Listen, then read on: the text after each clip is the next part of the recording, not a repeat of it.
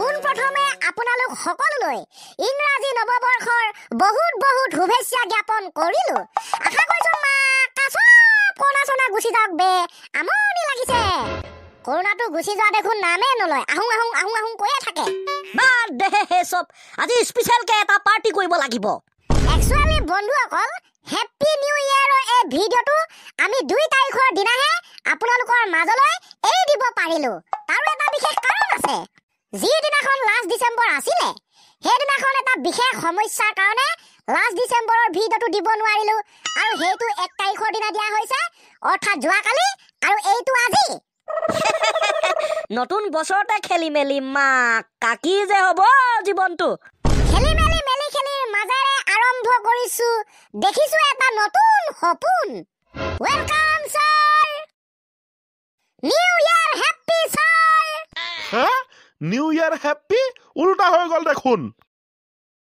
উল্টা সিধা গুলি মাৰকচোন স্যাৰ। হ্যাপি নিউ ইয়াৰ বুলি প্ৰত্যেক বছৰে কং, কিন্তু প্ৰত্যেক বছৰে দেখোন একো উন্নতিয়ে নহয় আমাৰ। সেইকাৰণে এবাৰ উল্টা কৈ দিছো, নিউ ইয়াৰ হ্যাপি স্যাৰ। কি জানিবা জীৱনটো অলপ উন্নতি হয়।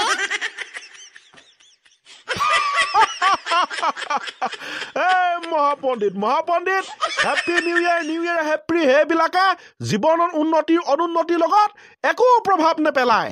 তথাপিও কথাবোৰ ভাবিলে অলপ বেয়া লাগে দিয়কচোন। বাৰু ভালে কুশলে বছৰটো পাৰ হওক, তাকে ভগৱানৰ ওচৰত প্ৰাৰ্থনা কৰিছো। আউনো ছাৰ, মইতো কেতিয়াবা প্ৰাৰ্থনা কৰিলো। কেতিয়া পায়? যোৱা বছৰ ছাৰ, যোৱা বছৰ মই প্ৰাৰ্থনা কৰি দিলো। তাৰ মানে যোৱাকালি তো যোৱা বছৰ হ'ব না। আয়ো কি যে বঢ়িয়া কথা কলি দেই। বঢ়িয়া নবঢ়িয়া কথা বাদ দিয়কচোন ছাৰ, মোৰ লগত বিৰাট সাংঘাতিক এটা ঘটনা হ'ল। সাংঘাতিক ঘটনা নেকি?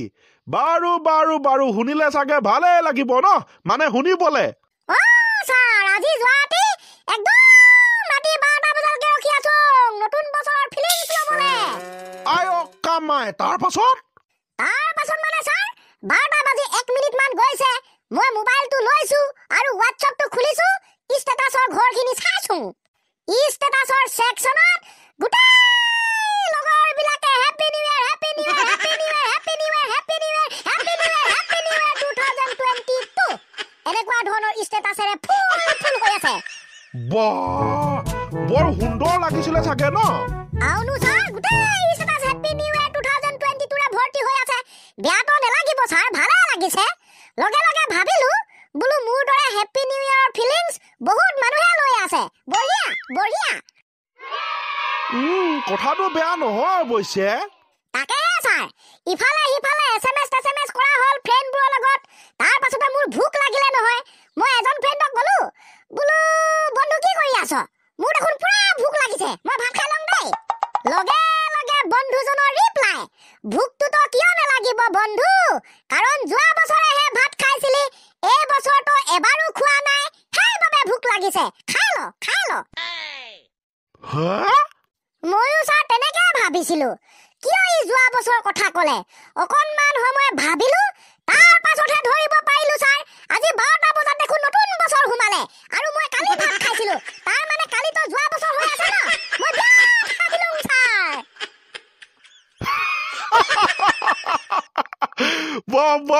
বাহ ইণ্টাৰেষ্টিং ঘটনা দেই।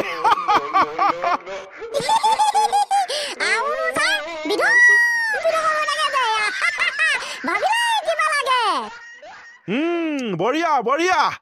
নতুন বছৰৰ নতুন প্লানিংটো থাকিবই লাগিব। কিবা এটাতো নিশ্চয় তহঁতকেইটাই ভাবিছ নিজৰ জীৱনটো কেনেকৈ সজাই পৰাই লবি নতুন বছৰৰ আৰম্ভণিতে মানে আৰম্ভণিৰ পৰাই কচোন উৰেকান্ত তই কেনেকৈ জীৱনটো সজাই পৰাই লবি মই ৰজা খাতৰা কথা ভাবিছো তেনেহলে তই ৰখি থাক হৰি প্ৰথমতে তই ক একেদমেই ছাৰ মই খাতৰা কথা এটা ভাবিছো এইবাৰতো আমি মেট্ৰিক পৰীক্ষা দিম দিয়াটোতো দিমে মেট্ৰিক পৰীক্ষা যদি কেনেবাকে ফেল কৰোঁ পাছ কৰিলে বাৰু বেলেগ কথা ছাৰ কেনেবাকে যদি ফেল কৰোঁ তেনেহলে ডাইৰেক্ট বিয়া পাতিম কি কৰিবি আকৌ বা কচোন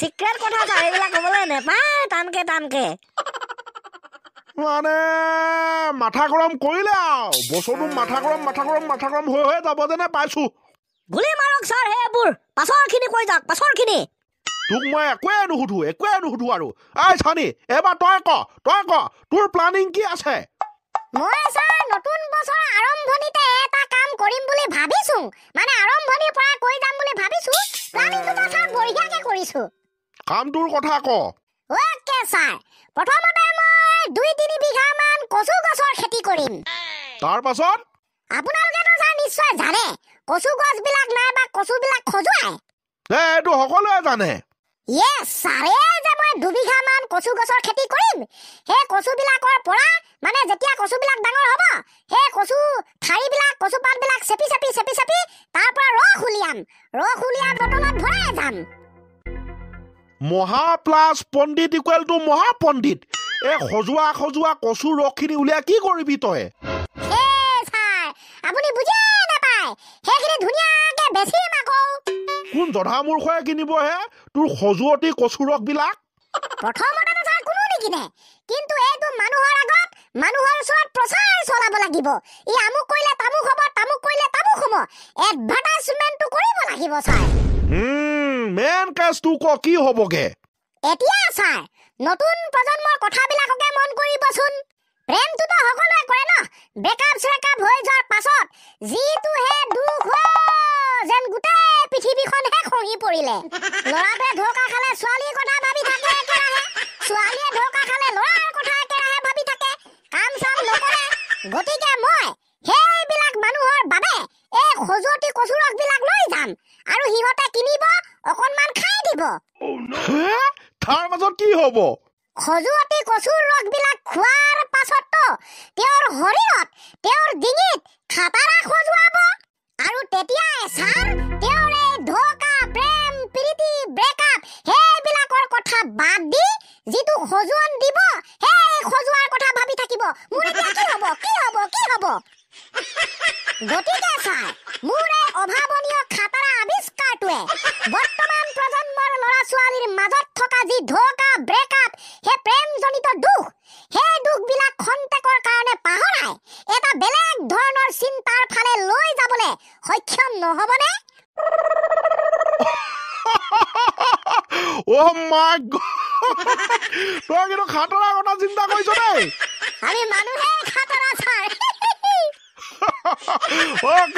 অকে হ'ব দে চিন্তাটোতো তই বৰ বেলেগ ধৰণৰ কৰিছ এটা ইন'ভেটিভ চিন্তা কিন্তু এইটো কৰিলে তোক গৰু পিটনহে দিব নিচিনা লাগিছে মাক্কা গৰু পিটন আৰু ছাৰ আপোনাৰ মুখত আজি মাক্কা এ মজা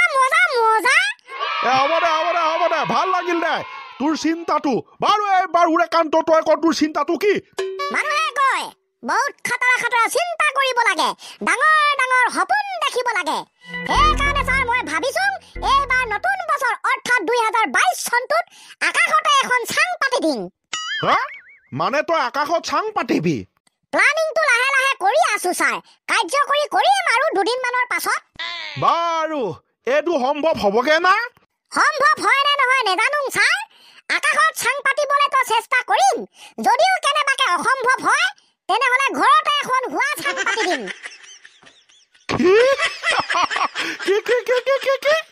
ধেমালি কৰিছো ছাৰ অকে ক্লাছো ছুটি দিব লাগে কিন্তু তাৰ আগতে এটা কথা বছৰৰ আৰম্ভণিৰ পৰা তহঁত সকলোৱে এটা ডাঙৰ ভাল সুচিন্তাৰ মন লৈ এটা বহুত ডাঙৰ সপোন দেখিবলৈ শিকিব লাগিব পাৰিব লাগিব পাৰিম ছাৰ মোৰ সপোনটোৰ কথা ভাবক ছাৰ আকাশত চাং পাতিবলৈ লৈছো কিমান ডাঙৰ সপোন মোৰ সপোনটো আপুনি জানিলেই বিয়া পতাৰ সপোন ইয়াতকৈ আৰু কিবা ডাঙৰ দায়িত্ব থাকিব পাৰে না ছাৰ মানে বিয়া পতাৰ পাছত যিটো দায়িত্ব পালন কৰিব লাগে এই তই বেছিকে চৰি গৈছ তই বেছি কথা ক'ব লৈছ বিয়া পতাৰ সপোন দেখে বাৰু ছাৰ যি হওক হওক নহওক নহওক এতিয়া বলক অ'কে বাই বাই